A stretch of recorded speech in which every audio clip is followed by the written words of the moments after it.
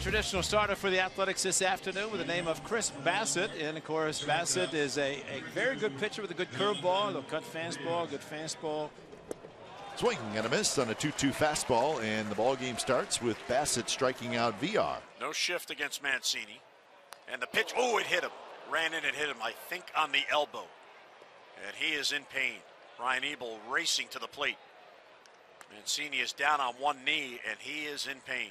Mancini's been the lone bright spot, really, for the Orioles. In all likelihood, will be the all-star for the Orioles. And the other day, I was watching the rundown early in the game, or early in the day on MLB Network, and they were talking about Trey Mancini could deserve to start in the all-star game for the American League with the season he's had. One up and in. Oh, gosh, that gets Trey on the outside part of the elbow. That right there, folks, is not good. Boy, right on the elbow. You're just hoping it's not broken. I hope that's just a contusion. He's going to have to come out of the game. Will Davis at the plate. 1-2 delivery on the way to him, and a cranker towards second base. Played there. Alberto gets it over to Davis, and a big double play. 1-2 pitch, fastball outside corner, strike three called, 95 for Bassitt. 1-1 pitch. Here's a hard ground ball into the shift from shallow right, handled by Simeon. Slings it on to first, and a quick 1-2-3 inning for Chris Bassitt, who's retired 10 straight. Chapman fighting him off, and chases one and asks himself why. And the 1-2 is a called strike three. Paints the outside corner. Josh Rogers, 6 up, 6 down, 2 by strikeouts. Top of the 5th inning from the Coliseum. No runs, a hit for the Athletics. No runs, no hits for the Orioles. And then he comes back with a 95-mile-an-hour fastball, and he strikes out Nunez. Swinging a bouncy ball back at first, right to Olsen. He corrals it. He goes to the bag, and that's it for Rio Ruiz, 2 away. Bassitt at the belt. Chris throws, and that's swung on a ground ball to second. Right to Chad Pinder, who fields and throws, and that's it for the Orioles. And 5 innings of no-hit baseball thrown by Chris Bassitt today. Left field. Wilkerson's back, and that one is off the wall. Piscotty just missed a home run. So he will settle for a 2-out double. Oh, and that hit Pinder. That hit him in the helmet? Yes, it did.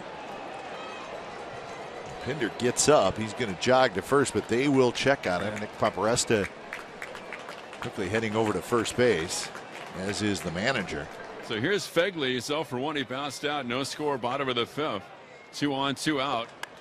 Phegley, left field.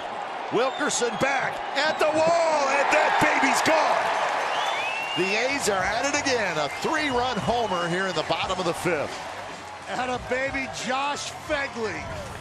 And the Phegosaurus takes a big bite out of a mistake down the middle.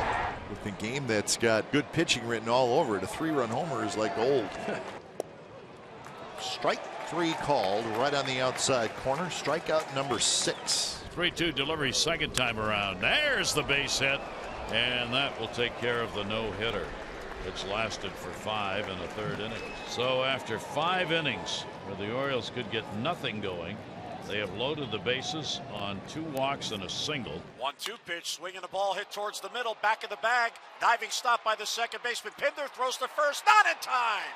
So the Orioles on the board here. It's a 3-1 game.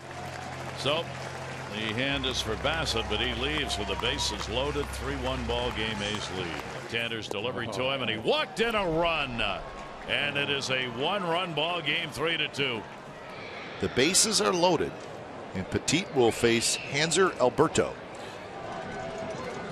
Alberto swings and misses at a pitch way out of the strike zone, and that's how the inning ends. But a couple of runs for the Orioles. Now the A's leading 3-2 as the bottom of the 6th. Cannon scoring position, and Piscotty's coming up. Now here's the 1-2, and it's lined down the left field line. Base hit in the corner. Around third to score easily is Canna. Here's Piscotty going to second with a double. And the A's answer back. And they have a 2-run lead. It's 4-2 A's in the 6th. Straight away, as is the infield on him. They've set up double play depth. Delivery on the way to him and in the air to right. Should be enough to get a run home. Piscotty goes back to get it. Wilkerson will tag. Throw will come into the cutoff man. And they hold the runner at first base. He gets the job done, though. Santander gets the RBI, sac fly. See if he takes off again. Not running this time. Ball's hit hard right toward the second baseman. He throws home and safe. That's right. What a great play. And there's a base hit right field. Marcus Semien will score. Chapman round second. He will dig for third. He'll make it standing up. So Chris Davis comes through, and it is now 6-3 the A's lead. Laureano's got a base hit left center field. That will bring Chapman home. Davis is going to head for third. Laureano's going to head for second. Another run in. It's a 3-run 7th inning. And now 7-3 the A's lead. To the backstop. And hustling in to score is Chris Davis. And it's 8-3. Little pop-up. Chapman.